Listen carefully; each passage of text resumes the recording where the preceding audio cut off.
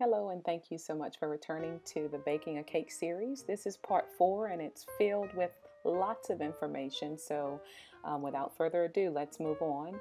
So in the previous video, we were completing our filling, and we got that all done. Now I'm going to go ahead and remove the cakes from the freezer or from the refrigerator, wherever you stored it. And I let them sit in the pan. That makes it easier for me, and they're not susceptible to breaking, right? So all I'm doing here is removing this the saran wrap from each pan, and they're quite chilled, so I will be able to handle them easily, more easily. That's a benefit of freezing your cakes after you've completed baking them. If you want to decorate, go ahead and put your cakes in the freezer to cool down. Alright, so I'm going to need some icing, and you can buy icing in bulk from Sam's, and they sell it in a huge pail, and I purchased this, I want to say for $11 for this huge pail of icing. And as you can see on the tag, it says Walmart. So just give me a second. I'm going to go ahead and place a good portion of it into the KitchenAid mixer, the bowl. And so you have to think about it. We're going to be icing the cake, and we have several cakes. Well, here in my video, I'm using several cakes, and so I don't know exactly what the measurement was. I did have some left over, but I'm going to use a hefty portion of icing. And most bakers actually use a good bit of it, and then you store the whatever you have left over. So just bear with me as I put this all into the mixer. And because it's coming out of the pail like that, I want to whip it up to kind of, loosen it up some, because it's just like clumpy right now. So all you have to do to get rid of that clumpiness is remix it, and it'll give it that smooth consistency, that nice smooth texture that you're accustomed to seeing on cakes. So there's no way I would be able to work the icing in this consistency. As you can see, I'm struggling in a sense to get it off of my spatula. All right, so just one moment more, please.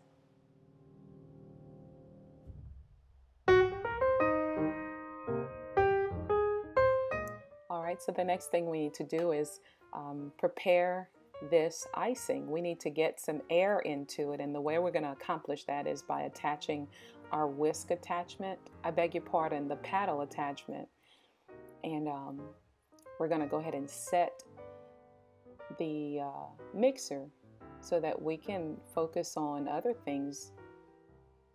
This is the beauty of having such a beautiful piece of equipment at your disposal. You can set this thing, scrape your bowl down from time to time, and it's like having another set of hands in the kitchen. And the goal here for remixing or repaddling the icing is just to get it to be fluffy again, and get it to have that smooth consistency to make it easier to apply on the cake. Alright, so we've whipped this up for a few minutes or so, and it's at the consistency that I do like. And so now we're going to go ahead and start putting the pieces together. Use a cake board or a plate. It makes it easier to transport your cake. Also, I'm using a turntable, but if you have a Lazy Susan, you can use that as well. And what that does is it makes it easier when you're decorating the cake. You can turn it a little, and I start off by placing a little bit of the icing on the cake board. That will help keep the cake in place. This is the first cake that I torqued or cut with the knife, if you remember, and I can see where I should flip it over, but I didn't. And so you're going to also notice that throughout the video that the cake is leaning, and here's why: because I didn't flip this cake here. The first one makes a huge difference. Also, you're going to need either a Ziploc bag or a cake decorating bag, and I'm using a tip. I don't know exactly which tip it is, but it's one that makes it's a circle. I beg your pardon, it's the circle tip. clip this part off. And it's the same exact process if you decide to use a Ziploc bag. You do not need a cake decorating bag like this. I purchased these through Michael's. And now I'm going to go ahead and, after folding the bag over my hand and holding it in a C-like position, making the C with my hand and filling it in. And I'm going to put as much icing as I can get into the bag all the way without having a mess. So there is an element of art to it, and just go ahead and work the icing down into the bag. Twist the bag to make sure that it does stay. Go ahead and squirt some of the icing out so that there aren't any air bubbles. And we're going to build what I call like a dam around the border of the cake. And this is so that our filling will stay in one area and not leak on the outside of the cake. And I'm going to apply some of my pineapple filling. And I apply it liberally because I really like pineapple, and my dad loves pineapple filling as well. And so you just go ahead and fill this in. But while I'm doing this, let me explain to you that had I flipped the cake over, this first one, and used the flat portion, I believe that it wouldn't have continued to lean throughout. This is where I did learn something different. Utilize the flat portion of the cake as your base. And so we're going to go ahead and continue to stack and work just like this, each layer all the way to the top.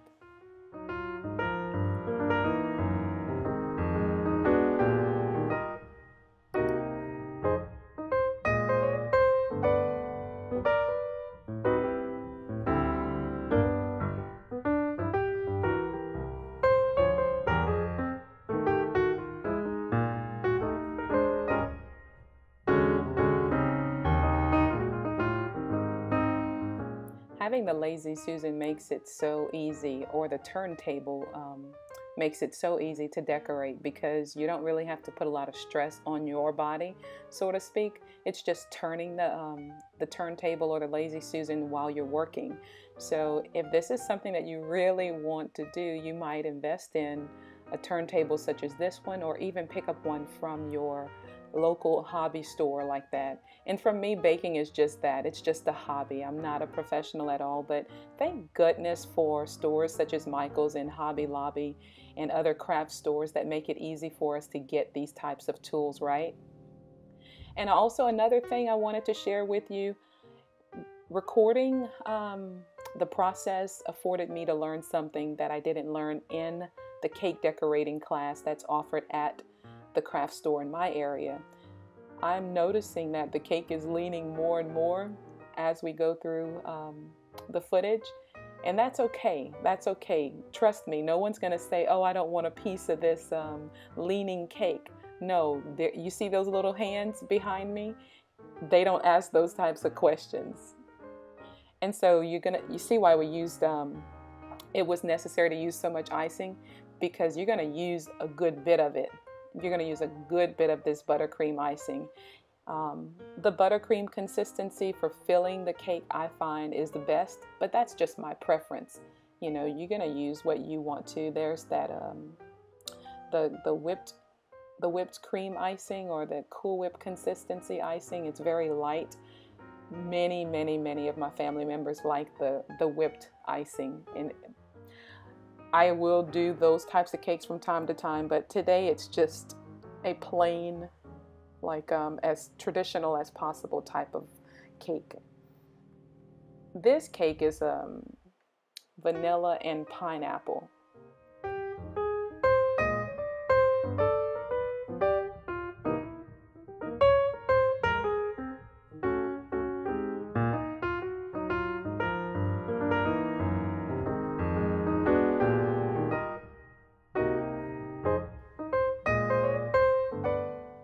as you can see with anything, if you have the correct tools or some tools that will help you to make it easier, it doesn't seem like it's that difficult to do. So a cake board, something to turn, or plate, something to turn your cakes over with.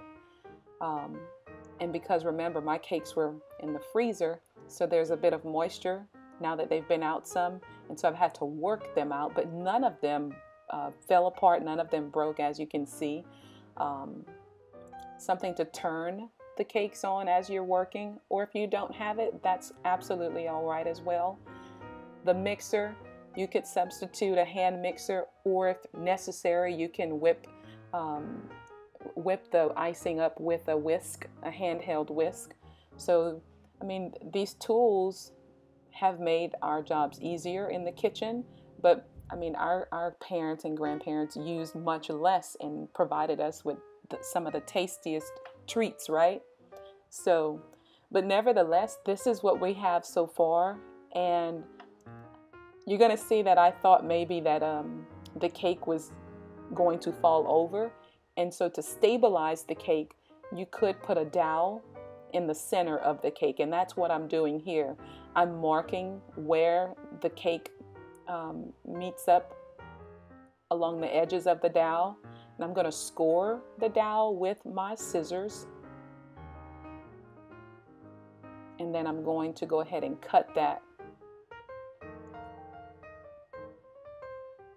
I'm going to go ahead and cut it with a knife. And so if you find that your cake seems unstable, like I did feel just a while ago, you could always stabilize it. Now, if you don't have a dowel, you could use a straw or a couple of straws. That would also work.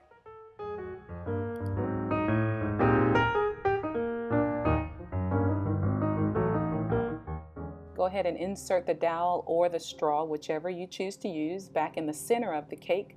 Now we're going to go ahead and ice the whole cake itself. And I used this big tip. This is actually a Wilton piece that I did find at Walmart.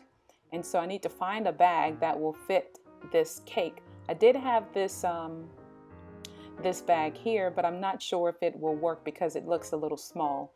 So what I'm going to do is utilize the plastic bag, and you can use a large, if you have this tip or would aspire to have this tip, you could actually use a large Ziploc bag. Once you find a bag that can fit the tip, or if you decide not to use the tip, that's fine also. You make sure that the bag has enough space in it so that you can fill it with icing and be able to hold it also without the icing coming out of the top of the bag. And that's what I was doing here. That's why it took a little while. So now that I've settled on a bag, another thing you could use when trying to fill the bags with icing, because sometimes it'll get a little tedious trying to hold all the icing in your hand as you're filling it. You could use a glass, and that's what I'm going to use here, just a tall kitchen glass. But before I do that, I want to make sure that I do have enough icing left. And so I'm taking the icing that I used earlier and putting it back into the mixer so that I can use that to help with icing. So the next thing you want to do is get your bag ready for icing the cake.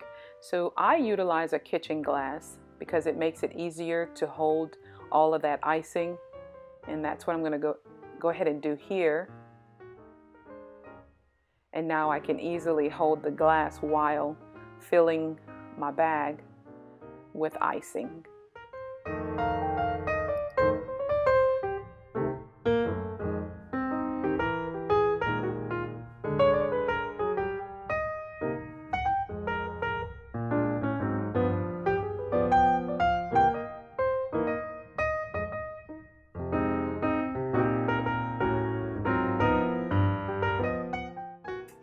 I'll admit that this is the funnest part of the whole cake process for me. It's icing the cake. So please follow me along into the next video while we go ahead and ice this cake. Bye. See you in the next video.